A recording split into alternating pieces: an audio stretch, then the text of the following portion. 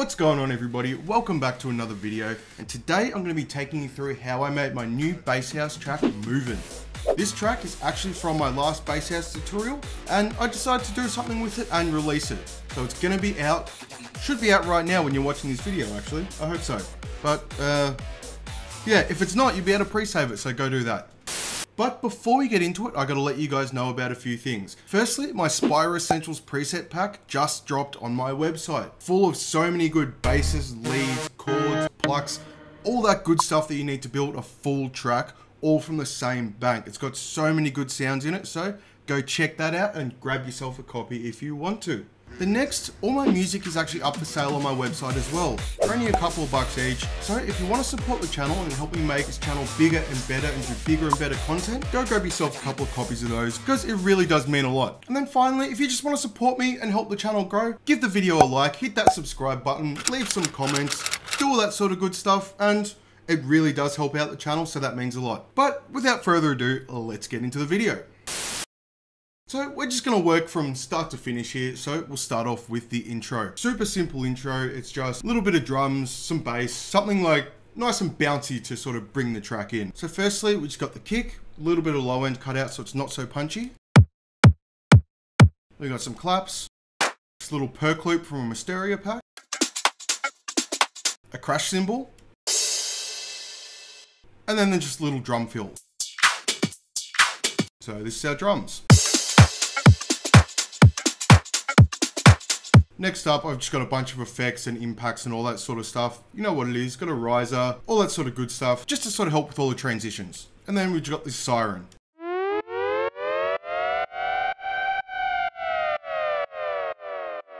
And this is just made with a plugin called Siren. It's really good for making all those little alarm sounds and risers and all that stuff. It's super simple and it's free, so just Google that and go grab yourself a copy, it's really good.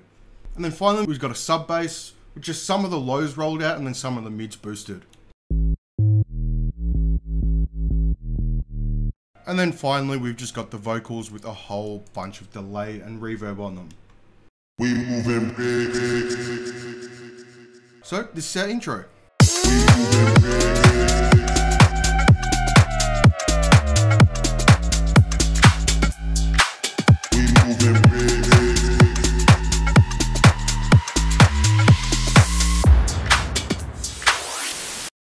So now we're going to come into the first breakdown. Again, just some very, very simple drums. Got a percussion loop from a Mysteria pack, crash cymbal, and then this break beat, again from a Mysteria pack. If you guys want those packs, go check out his YouTube channel. He gives them all away for free and they're super, super good.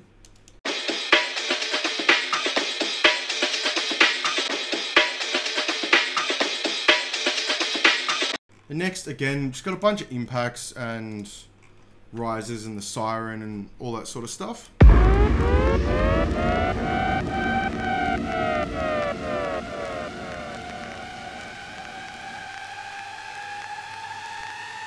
So we've got this riser that runs through the whole break, right through the build up as well, just to really help with that transition from the break into the build up into the drop. Then again, we've got the siren and some vinyl crackle. Vinyl crackle is a super, super good thing to use in your breakdowns, just to help fill out that space. Then next up, we've just got this pluck, which is just a serum preset with some EQ cutting all the lows, some OTT set at 66%, some delay, some reverb, and then just a compressor. Then next up, we've got a respace, which is actually in a serum pack that I've got coming out very, very soon. So keep your eyes peeled for that one.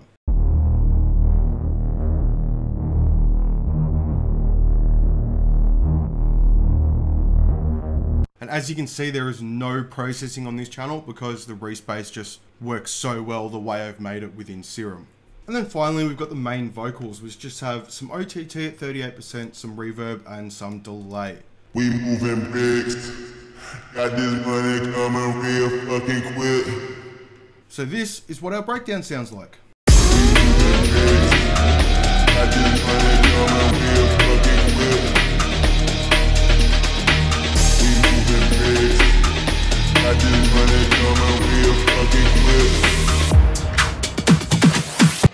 as you can see, super short, but that's all I needed it to be for that first break. Now we come into the build up. We've just got the snares and they've just got some EQ cutting some of the lows. And then as the build up rises, you can see here, they just thin out with some automation, cutting more and more lows as it rises up. And then there's some automation on my bass clef easy washout as well.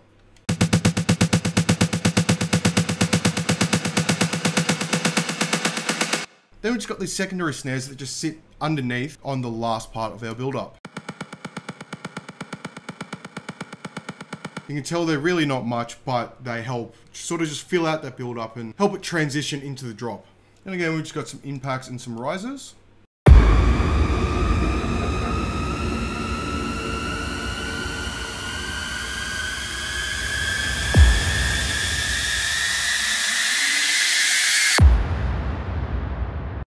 And then we've got our main drop lead that filters in. So this has fair bit of processing on it. It's got an EQ that's cutting most of the lows and some of the mids just to really thin that sound out. Got a saturator, an OTT at 50%, a reverb, an auto filter, a compressor, and then a bass clef easy washout.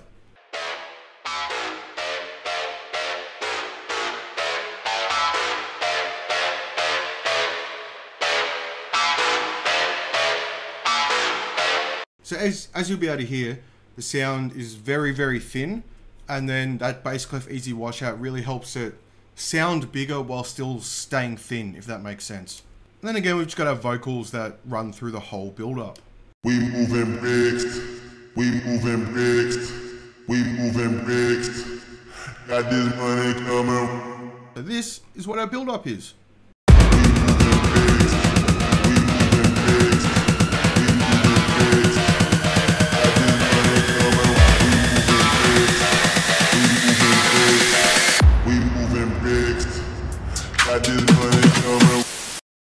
So now onto the best part, the drop. So for this, I'm going to show you the second drop just because there's a few little interesting things in there that I changed from the first, but all up, they're pretty much the same drops and the same breakdown, but the breakdown's just a little bit longer.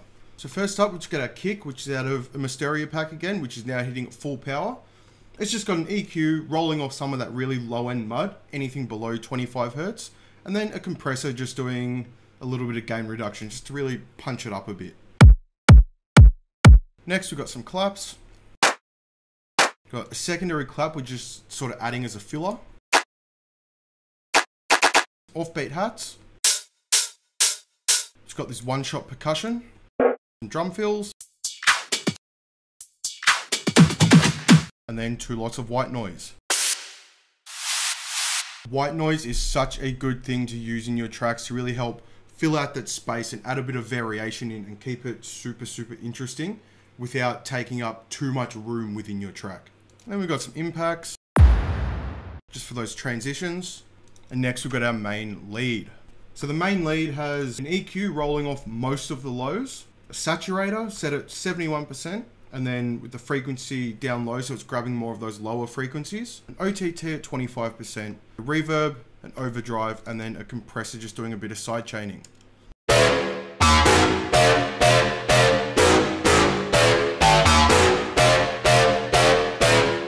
And finally, we've got our bass.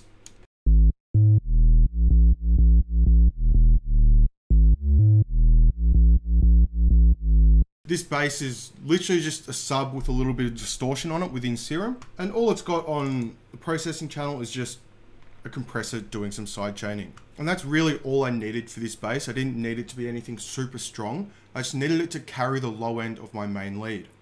And then when we move into the second part of our drop, I added in just like a little trap sort of break at the very start of it, just to create a bit of variation and just keep the song a bit more interesting. So we got our kicks that change pattern for a couple of bars. Got the same perk, and then we've got this trap snare and drum fill. And then I just added in the siren.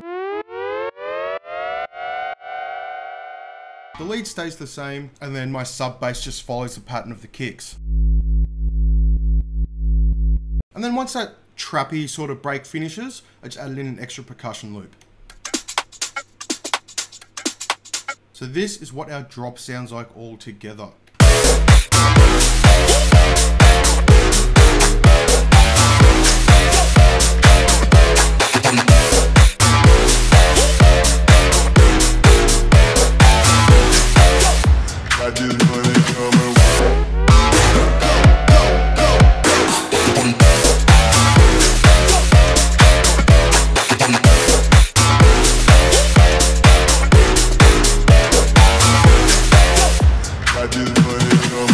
So now I'm going to run you through a bit about how I do all of my mastering for pretty much all of my songs. So with my master channel, the first thing I put on here is an EQ. I've just got an EQ cutting everything below 25 Hertz because you can't really hear that stuff anyway, but it can create a lot of that low end mud, which you don't want in your track. So just roll everything off below there. And we've got a harsh cut on everything above 19.8 kilohertz, which is just stuff you couldn't hear anyway. So all I would do there is just come through with this little headphone button turned on and just keep pushing back until I can just hear it, move it back towards the high end a bit more till you can't hear anything and leave it right there. So you're cutting stuff that you can't hear anyway. Then next up, we've got a secondary EQ, which I've just got a small boost at around 200 Hertz because I felt it was lacking a little bit. And then a small cut at around 10K. Then next we've got an OTT with the amount at 18%. And all I do here is just bring these sliders forward and back until they're just hanging onto the bars. This is a trick that I learned from Zen World and it's always worked wonders for me.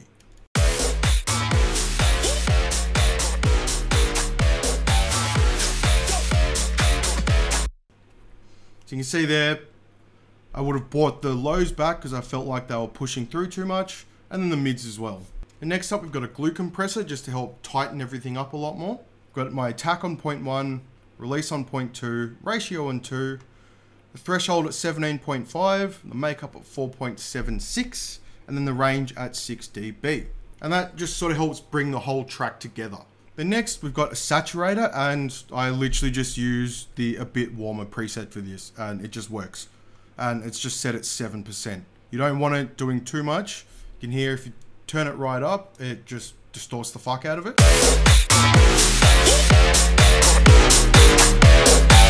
See, it just sounds like shit. So at 7%, it works quite well.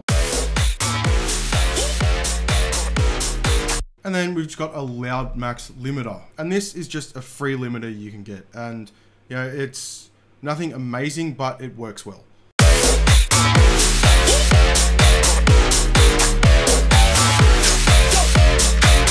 So I've just got the threshold here at -6.1, which is just more than enough. And finally, all we've got is just, these don't do anything, but they're good just to know how loud your track's getting and see what frequencies are lacking. I've got a span and then the U-lean loudness meter.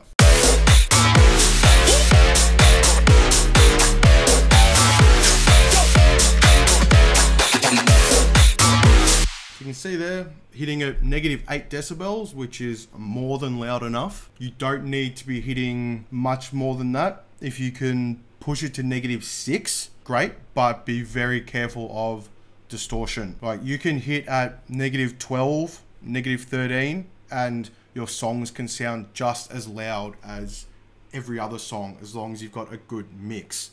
So this is what our final track sounds like.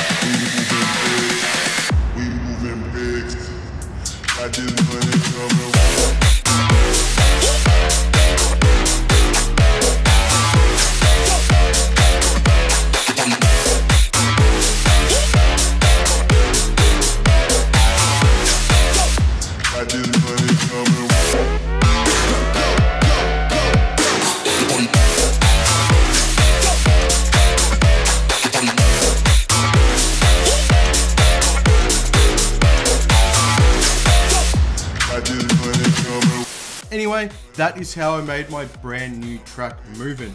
Make sure you guys go stream it on Spotify, and if you want to be an absolute legend and support me, you can go buy it on my site. It's only like $2 Australian, and it really helps support the channel.